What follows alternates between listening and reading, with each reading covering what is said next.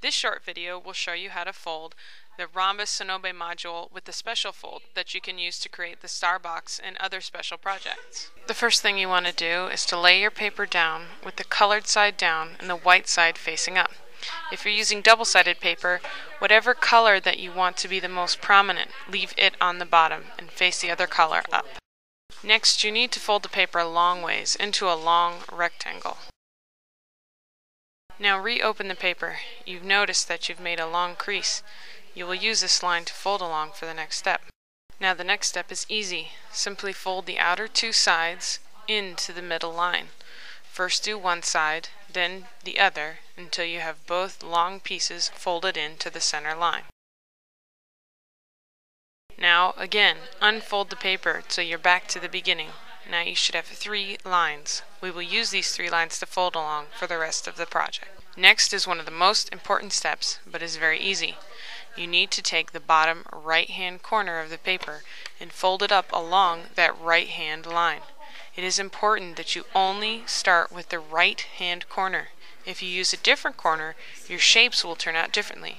So always make sure that you start with the bottom right corner. Next, you need to fold down the opposite corner. You can do this by turning the paper around and folding up the right corner again, or simply folding down the top left corner. The result, however, should look like the paper you see now before you, with the bottom right-hand corner and the top left-hand corner folded down along those lines. It is important that you fold as straight as you can along our folding lines. Now, take both sides and fold them back in along to the midline. You're just folding along the folds that we already created earlier. Don't make any new folds, just fold the 2 sides in along to that midline. Now this is where our project starts to differ from the regular rhombus fold. Here we create the special fold that allows you to create the special look of a star box. You need to take the right corner and fold it up along to the side, so that it looks, when finished, like the picture above.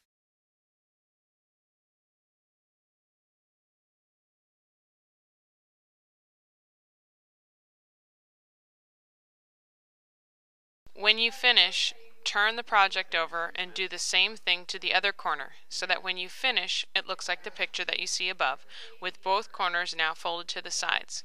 Where you can see the white of the paper is where you would see the double-sided color if you are using double-sided paper.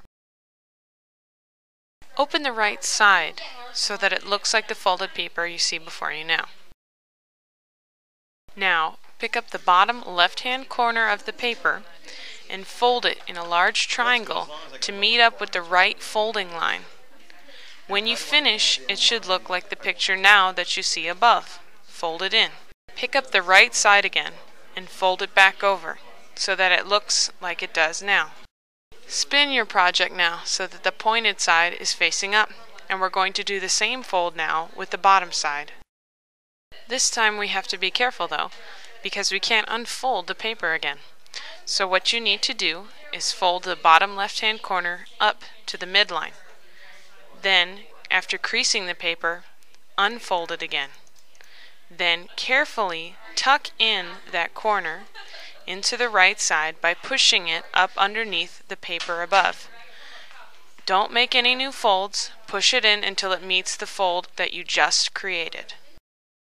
When you finish, your piece should look like this. We're almost done, but we have a few more folds to make so that it will be easier when you fold your project at the end. Take your project and flip it over so that the smooth side is now facing up, and it looks like the picture you see now on your screen. Now take the bottom right-hand corner and fold it up to the top right-hand corner so that the 2 pieces meet evenly. Now fold the top left corner down until it meets the bottom left corner. When you finish, it should look like a square or like the picture that you see on your screen. Pick up the paper now and flip it over so that you see a cross pattern. Fold the square in line with the folds that you made on the other side so that it forms a triangle and crease.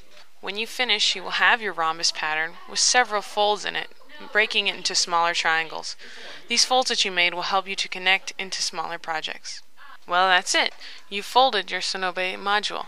Now, what kinds of projects can you make with these? The following will show you some examples, but good luck and try and create your own designs. It's a lot more fun that way.